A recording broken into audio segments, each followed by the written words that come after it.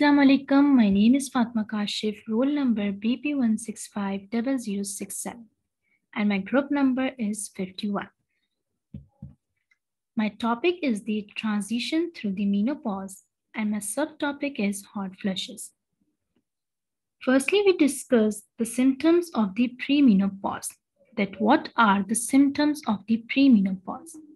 The symptoms of the premenopause are period changes, hot flushes, night sweats, mood changes, vaginal dryness, sleep problems, and weight changes.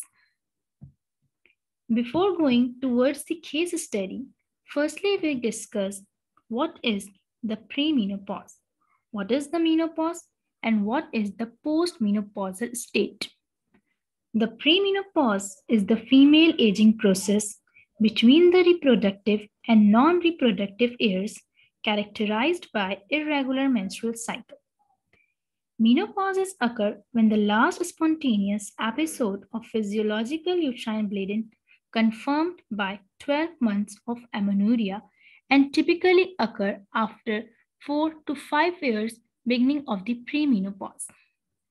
The postmenopausal status is characterized by decrease in the hormone level, and due to this, it will contribute to the increased risk of the disease. Age at the menopause appears, it is basically determined genetically. It does not influence by the race, physical characteristics, age at the last pregnancy, socioeconomic status, or oral contraceptive use. Now, what are the underlying causes of the hot flushes associated with the premenopause? The exact trigger is unknown, but it is clear that it occurs due to the declining estrogen concentration that occur during the menopause. Estrogen therapy is more effective than the placebo in reducing the hot flushes, and withdrawal of this therapy results in the resumption of the hot flushes.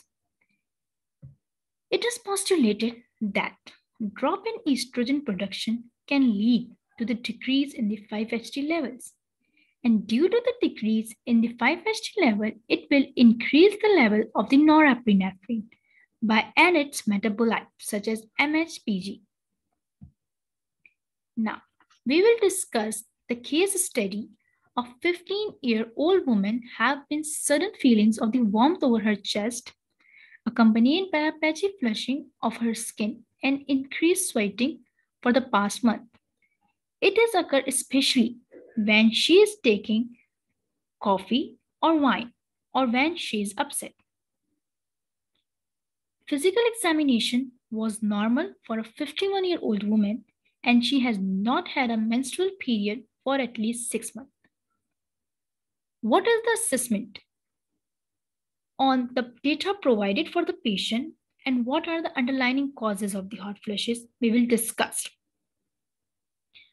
SOAP notes that the subjective, now the chief complaint of the patient is that she is feeling of warmth over the chest and the patchy flushing on her skin and increased sweating for the past months.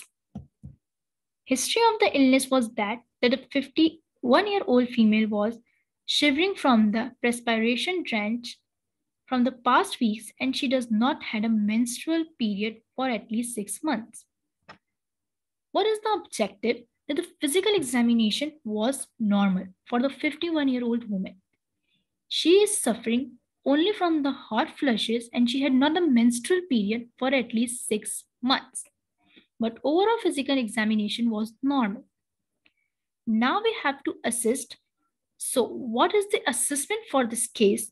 That patient experiences hot flushes, vasomotor symptoms by 50% to 85% of all women during the menopause transition.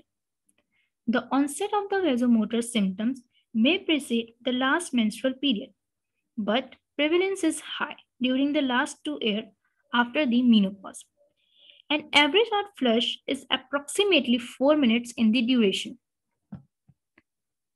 The flushes are characteristically episodic. It is not continuous. It is in the episodic manner, but It may be occur frequently in an hour if woman is suffering from a severe symptoms. And the severe symptoms occur by an increase in the environmental temperature, ingestion of the hot liquids, alcohols, mental stress. All these things can influence and increase the symptoms, severity of the symptoms. Mood changes, including the depressions, are not uniformly associated with the menopause, but they are more frequently in the woman during the premenopausal periods. Now we will discuss that what is the plan, what we have to suggest, that what is the treatment for the patient. So that the first line treatment for the hot flushes is that we have to avoid the known triggers. And what are the known triggers? That are hot beverages, coffee, tea, and alcohol, warm environments. Secondly, with regular exercise, biofeedback, and the relaxation techniques.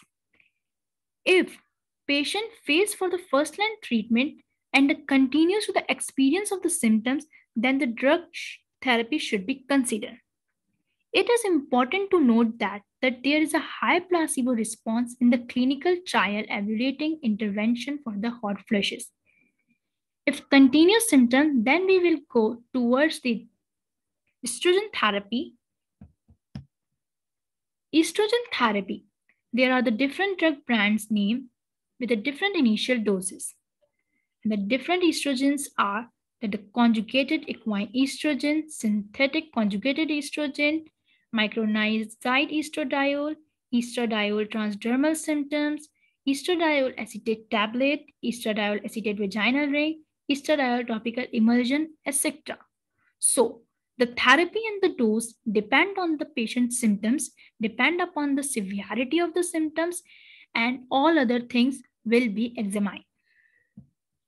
What are the contraindications to the estrogen therapy?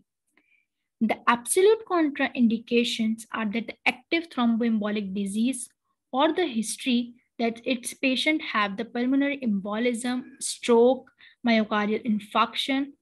If the patient have the undiagnosed abnormal genital bleeding, known, suspected, or the history of the estrogen dependent neoplasia, example the breast cancer, or the patient have the impaired liver function. We also have known or suspected pregnancy-related contraindication diseases that may be exacerbated by estrogen or the progesterone. That are gallbladder disease, asthma, migraine, headache, hypertriglyceridemia, epilepsy, etc. This was all about the hot flushes and about our case study. Thank you. Allah Hafiz.